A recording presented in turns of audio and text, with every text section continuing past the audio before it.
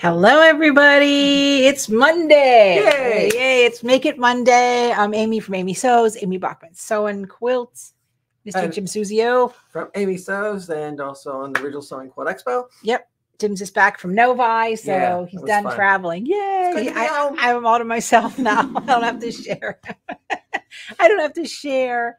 All right, people are just now popping on. So today is going to be kind of fun, right? Yes. In fact, I'm enjoying myself. This is one of Yeah. those projects I was like, I can do. And those of you who are coming to the Easy Gifts to Make, I'm here at the store Wednesday night. This is going to be one of our projects. You're going to get the printable sheet so you can do the free motion work. And we will be doing it virtual. I think we're going to pick a date. Yeah, we should. Yeah. We're going to do it virtual for all of you guys out there who've been driving me crazy about doing the Easy Gifts virtual, because we have people all over the world now that follow us. Thanks, which is Nancy. great. I know. Hi, Miss Fran. Hi, Fran.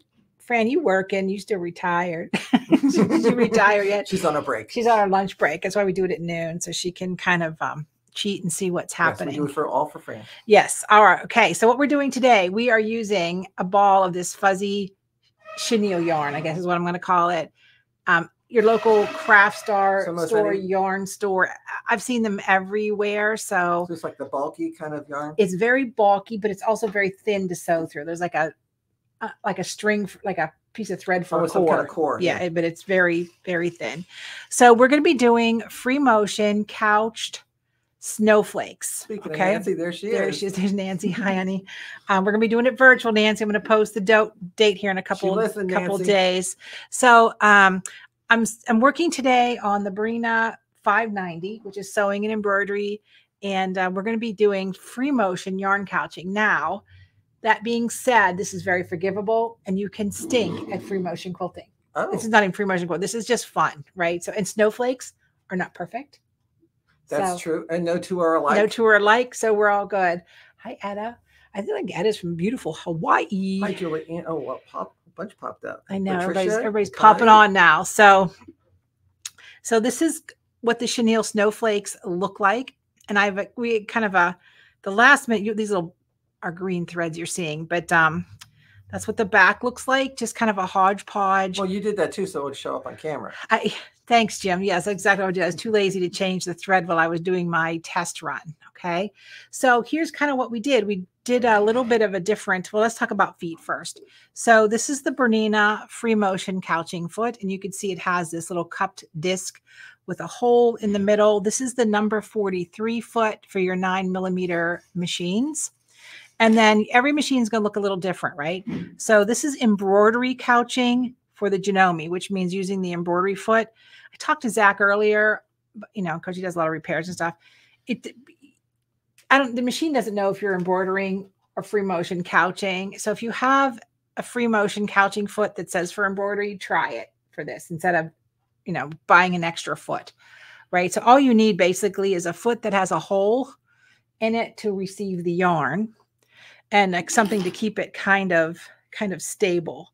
So I just threaded my yarn through here. And one of my tips is these are dental floss threaders. This really helps those big chunky yarns go through that itty bitty hole. So you really have to test your yarn, put it through the hole first and make sure it glides through okay. And so do you want to talk about what we did, Jim, while I put the foot on? Let me switch over. What we have is a wash away stabilizer that kind of looks like interfacing, and it's applied to a piece of paper, which makes it actually peel and stick. So if I would fold back the paper a little bit, I could actually peel it apart. And they come like 8.5 by 11, which fits perfectly in your home printer. So you can go online, pick out we did like a random different types of snowflakes, and you can print them out on the interfacing side of it. Like I said, it's really the stabilizer, but if you don't embroider a lot, it looks like interfacing. Right, and it depends on your printer too, which way you put it. Put it paper, like mine had to go in paper side down because it feeds in. Yes, exactly. So you have to be able to think about that. So you want the side that you're going to print on, which is you want to print on the stabilizer side or the fabric looking side, and you don't want to print on the paper side. And if you have a little trouble with it, like I'm having right now, what you could do is take a little straight pin and you can pick it. Or if you have a scan and cut, and I remember the scan and cut box, right, just take your weeding tool and you can pull it apart that way. right. And you just roughly cut it out and you can peel it off and stick it onto wherever you want to make your snowflake. Right. So the big test was, is it going to wash out? Right. Because this is inkjet ink, right? I have nothing special about my printer. As long as you keep heat away from it, you're going to be fine. So this was washed out. So the ink did not transfer. Okay. Now this is a white sweatshirt. So we, I mean, a little residual, but we use some of that awesome cleaner. I think if you rinse it or wash it with a little bit of Dawn, it's just going to go away and it's not going to, stick to anything. Or if you're worried about it, maybe a little more like of a line art, a smaller line. Yeah, it looks like they're happy about having classes online. Oh, good. Yeah. So what it's going to be $20, just like we choose here in the store, but it's going to be a monster download, right? Because I can't stick a USB through the computer. There's embroidery files, there's quilting files, there's sewing files, there's some ideas, there's novels. I promise I'll do paperback. Jim has to do a 1-page description. And so I'll post that date here soon. But it'll be, I think we're going to do it probably 7 o'clock Eastern. So it's later for my West Coasters. And then we'll go from there. All right. So let's go back to sewing. So we randomly picked out, this is just a sweatshirt, randomly cut out some of those snowflakes. Now realizing you are not going to get this much detail because this is thick yarn. So pick your yarn according to what you want. But do you remember those bedspreads when we were kids and you took a nap on them and you woke up and you had little knots in your face? Yeah. All right. So I have it threaded, right? I have it threaded through. I just put the foot on, right? So it's threaded through. I'm going to leave myself a nice long tail. I have my snowflake and you're just going to take your yarn and just make it as untangled as possible. So it flows really easy. So I just put a pile next to my project. Yes, there's guides for it. And yes, there's a way you can set this all up. I don't have that kind of energy in me right now. So we're just going to do it. Sometimes the setup to me takes more out of me mentally than it does just doing something. So I'd rather just do something. So this is set up. My feed dogs are down. Okay. And so all I'm going to do, I just have a straight stitch because this 43 foot is straight stitch only. And all I'm doing is following the lines. And it's okay to backtrack a little bit. And you can reduce your presser foot pressure so it flows nice and easy. And I'm just going to pull my yarn up here, kind of do both hands. And then it depends on how proficient you are, right? Like to me, this is incredibly relaxing. And if you get it if it gets bound up because you get too much in there, then you're just going to just kind of push it along a little bit. So I sewed through my hole is what I did. And the reason that happened, which didn't happen any other time I was working, is because this yarn really is too thick, right? So you can see in the finished one here. But the best part about this chenille yarn, when you get a knot like that, I'm just going to use my scissors because it's so forgiving, right? Because it is. This is bad. Nope, I really sewed a knot through it. Where's my scissors, James? Well, there's nothing like showing you what's going to go wrong because it's going to go. Well, that's our other motto. We screw up. We screw up so you don't have to, right? So I'm just going to give it a tug. There we go. And I'm just going to undo it. And then you can easily patch it up. Then I can put it right back through again and keep on sewing, maybe. Well, I just took it out of the hole. So anyhow, but you get the idea. So all I'm going to do is going to put it back through my foot, start where I left off, and just keep going. But what happened is I stayed too long in the same spot. So you want to keep it moving. And my yarn got all wound up. So yes, you are going to just keep yourself. Or if you have to take a pause, don't sew. Exactly. So just stop sewing. But you can see when this rinses out, this is tone on tone. This is going to be absolutely beautiful. Absolutely beautiful. So what did I do with my little yarn thing? Oh. All right, Jim, what else do we want to talk about I was today? just thinking, like, if you maybe even use like a metallic thread in your needle just to get a little sparkle with it? I think you're nuts. Okay. Because you can see, I just had an O happen. So Yeah. the metallic thread may add one more element. And you don't even see the thread. Because when you look at this, so I just put my little loop through there. Just going to give it a little tug to get it going down through the hole. I think part of the problem is my needle keeps getting in the way. There we go. Come on. This is so much better when nobody is watching me.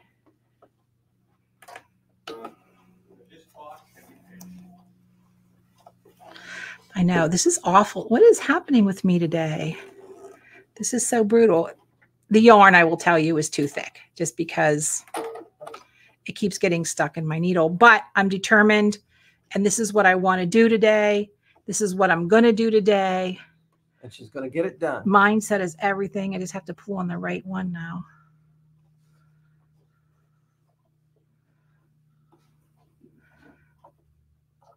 Well, maybe not, Jim. That's what happens when you try to do everything live and in person. There we go. Let's get this undone. Come on. At least I'm showing you what's going on here, right? Like, I'm not going to lie to you. Sometimes we all have a rough moment. And sometimes is it easier, you think, to put the yarn on and then put the foot on? Absolutely. And that's the way you should do it, is put the yarn on. So now you showed us what not to do. Thank you. Now I showed you what not to do. And why. And why. And you're going to thread it from the top to the bottom, right? Just make a little loop. If you don't have a floss threader, you probably could use just regular thread. So do we have any questions while I'm in here just making a hot mess? I think. Oh, cool. Okay, so here, let's be I have been awfully sick the last couple of weeks, and I've had this virus that affects my equilibrium. I have to tell you, I still am kind of touching like bubbles. Does that make sense? Yeah. Like, all right. So do we have a question? Well, Carol suggested, since I mentioned sparkle, about gluing some rhinestones in the middle and around the ends of the snowflakes. Oh, okay. Yeah, maybe even like sequins, maybe. We can do that. And I'm going to be doing a rhinestone workshop. Ooh. With that was a good segue. Yes. So I'm all excited about that. And it's going to be just like a $10 workshop, doing rhinestones, doing the templates, doing whatever. So and Connie, well, you're finished. Connie asked, oh, you're back to that. Okay. That's okay. You can keep going. Well, so. No, Connie earlier had a question. She wanted to know if the snake plant was real. Oh. It's real, but it's not alive. It's not alive. It's it's fabric. It was made for real, right? So that's yeah, so now you can just don't stop where your yarn gets a knot, right? It's a constant moving. So is it better, like, you do have to pause to shift whatever, to stop with the needle in? I don't know that it matters, just because I have so much bulk here. But, you know, this little Bernina has that really big bobbin in it. So that's the other thing I really like about this new series that Bernina has come out with, is the fact that much larger bobbin is so you can do quite a few snowflakes with one bobbin. Right. And you can see it's really, once you don't stop, and that probably was a good lesson, although it was painful for me. And if you miss your little mark, you miss your little mark. They're snowflakes. They aren't, you know, dog faces. And I'm just going to trim this tail because I'm going to stitch over it. And I'm just going to kind of do swirl around the middle, catch that last tail. And then I'm just going to kind of do a little back and forth. And then cut everything. Right. And then when you're done, you can leave yourself a tail and pop it to the back. Or you can just tie a knot and cut it, right? This is just a one shot. You know, I don't know that you're going to wear this sweatshirt 1,000 times over the holiday season, but you can see how cool that turned out. And once this charcoal color washes away, all you're going to see is snowflakes. So nice tone on tone effect. Tone on tone. So the rule is, if you stop. Don't stay in one place and let the machine keep working, and you probably could find a lighter weight yarn. I have a tendency to torture myself with we do that.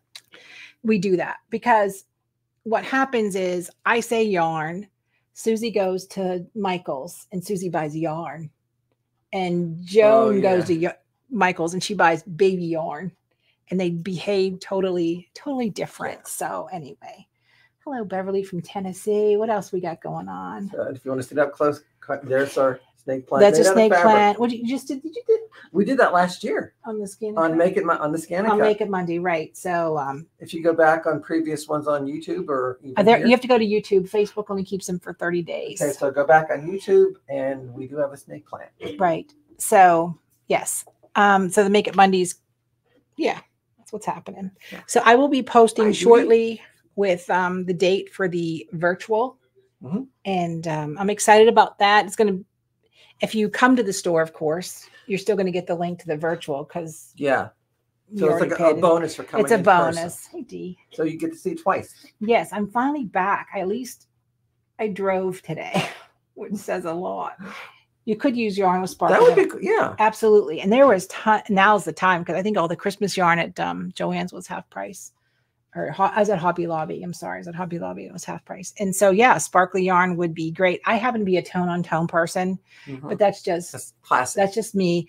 And if you have any goofs, you're not going to see it if you're doing red on a white sweatshirt. So do a couple practice rounds first, and then take it and rinse it out.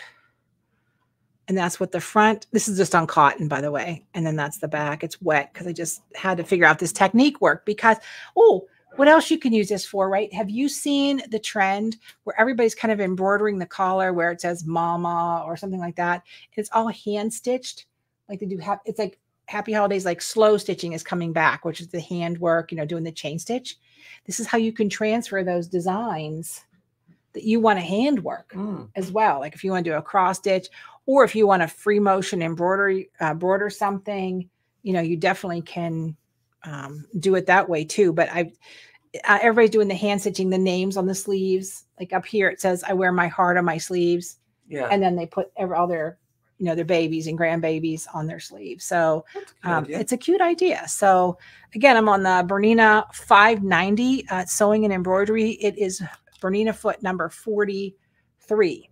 Yarn couching feet are available for every brand under the sun. These are what the Janome feet look like. They're kind of small. Now, this is for embroidery couching, which means the embroidery unit's on. It's a hooped thing. I think for this project, you could get away with using these feet, right? And not have to buy another foot, but you're going to have to test it because every machine is just a tad different. And then, if you don't want a free motion, you can still... maybe an open toe foot? Open toe foot. You could just couch it on a, just with the feed dogs up. If you don't want to go dogs down, right? That's scares some people. So, but this is a great project to practice that with. Okay. So I'll see some of you on the 20th for in-house easy gifts to make, a celebration of giving, my favorite night of the year.